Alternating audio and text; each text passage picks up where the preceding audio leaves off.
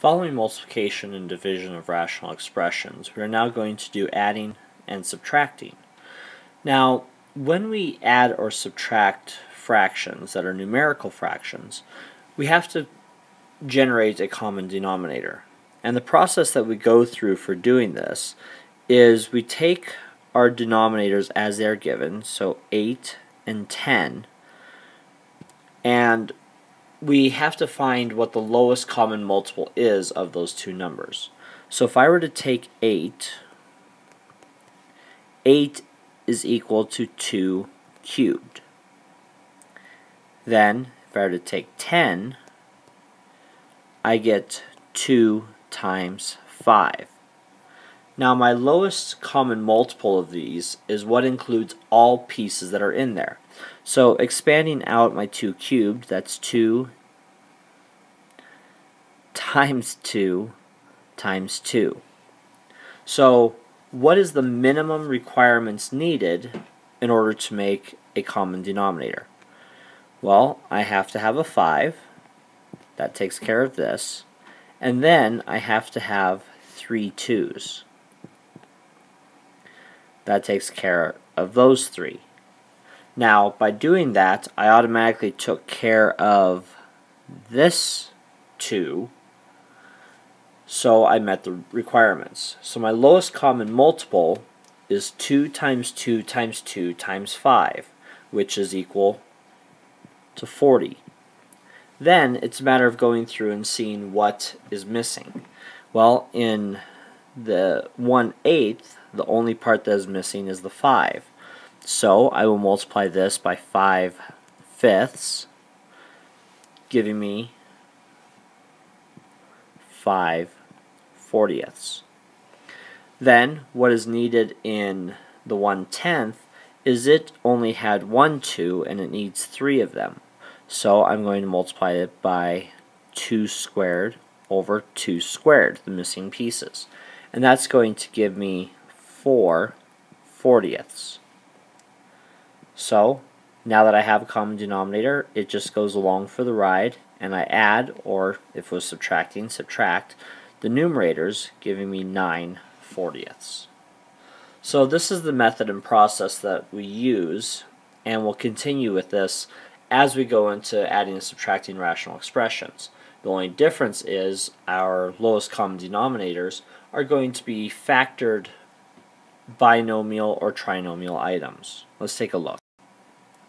So if I have x plus 1 divided by x minus 1 plus negative 2 divided by x squared minus 1, I need to find the lowest common denominator. So there's nothing I can do with the first denominator, but my second one I can factor a little bit. In both these I can factor out an x, giving me x minus 1 as my resultant. As you can see, both denominators have an x minus 1. The second one just has an extra x. So I then multiply the first fraction by that missing piece in the form of 1, so x divided by x, and that's going to give me x squared plus x over x times x minus 1, and to that I'm going to add negative 2 divided by x times x minus 1. Now my denominators are the same, so they go along for the ride. I get x times x minus 1. And now for my numerators, I have x squared plus x minus 2. This is the two items added together. Now, just to make sure we have everything in the simplest form possible, we're going to check by trying to factor our numerator. Now, this numerator is equal to x plus 2 times x minus 1, and we're dividing that by x times x minus 1.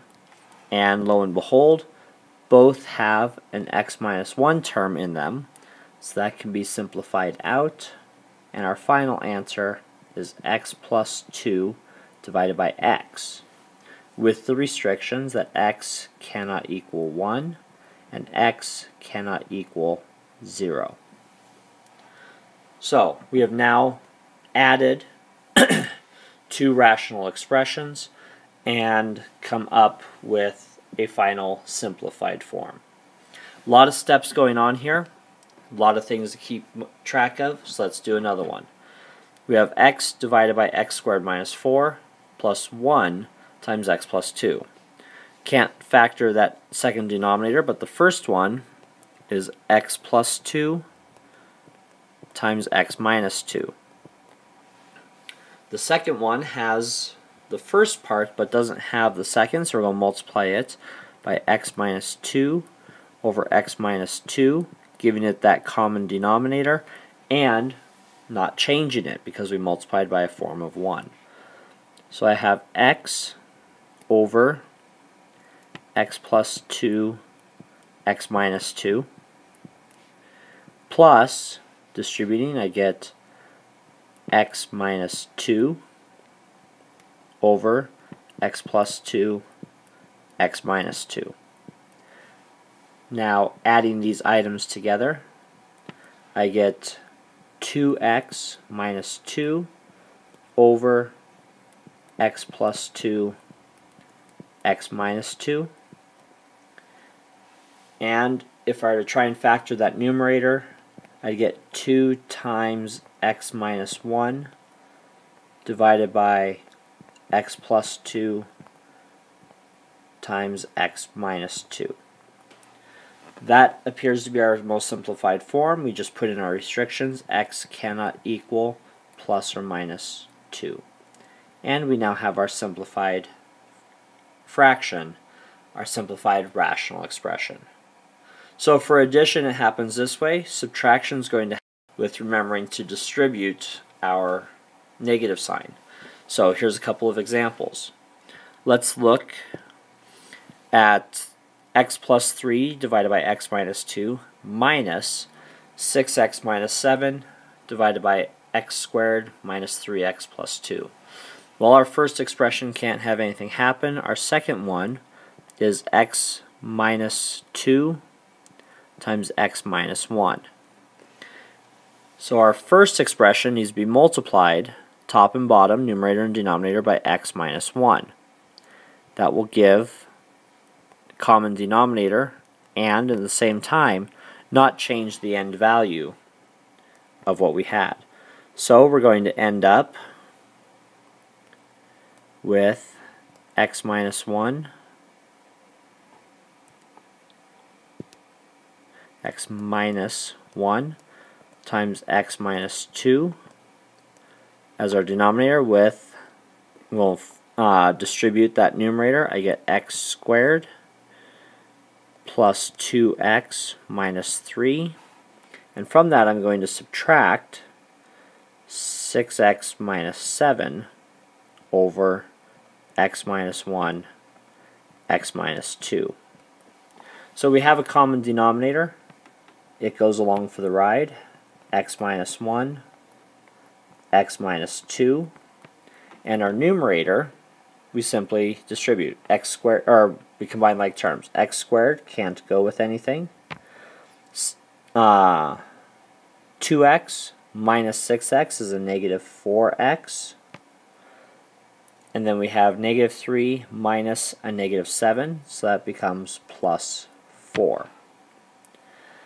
Just to make sure we are completely finished, we're going to now factor this numerator. We get x minus 2 times x minus 2, and that is divided by x minus 1 times x minus 2. Now, as you can see, we have an x minus 2 term in both numerator and denominator, so we're going to simplify those away, making a value of 1. So our final answer is x minus 2 divided by x minus 1, with restrictions that x cannot equal 1 and x cannot equal 2. So again, a lot going on here. Let's take a look at the second example that's shown.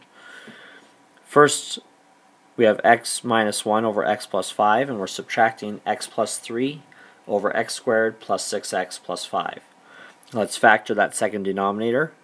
It is x plus 5, x plus 1. Now our first fraction has the x plus 5. It needs the x plus 1 portion of it.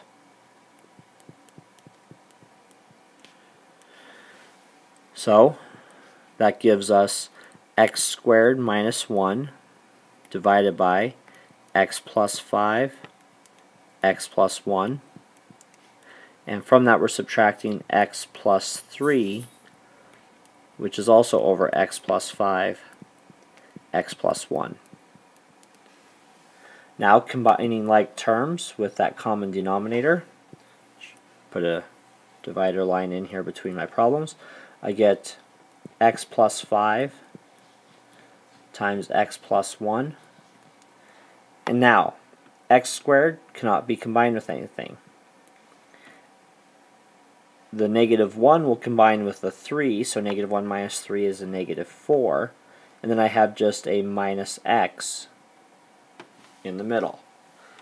So now we need to see if we can factor that numerator. Are there any items that multiply to a negative 4 and add to a negative 1?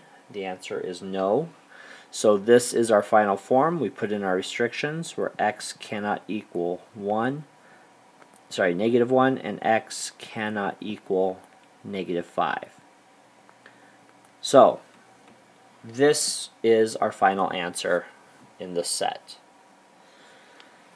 Adding and subtracting fractions, just a matter of finding like terms. Now with these, that involves factoring our quadratics and then multiplying out to form new quadratics and perhaps simplifying those. So one other item is important and needed when dealing with rational expressions, and that's fractions. Now a complex fraction is where we have a fraction inside of a fraction. And what we have to do is the process we just did, but we have to break it down even further. So the first thing we need to do in this first problem is find a common denominator of our denominators. We have x divided by 1 over x plus 1 over y. So for this first set, I need to multiply by x over x for that second denominator in the denominator, and y over y for that first one. That gives me x divided by y over xy plus x over xy. That then becomes x divided by x plus y over xy. So now we're dividing an item by a fraction, so that means we're going to multiply by its reciprocal. So that becomes x over 1 times x over y divided by x plus y. So our common denominator is going to actually be this x plus y portion. So I'm going to multiply my first one by x plus y over x plus y. That then becomes x squared plus xy, all being multiplied by xy, and all that is divided by x plus y. So now, distributing my numerator, I get x cubed plus x squared y squared, all divided by x plus y, with restrictions that x cannot equal 0 and y cannot equal 0. As you can see, there's a lot going on with this. That's why we call it a complex fraction. Let's take a look at the second one just to make sure we have it down. So now we have to do that same process, numerator and denominator. For our numerator, I need to multiply the first one by x plus 1 over x plus 1. Second one, I need to multiply by x over x.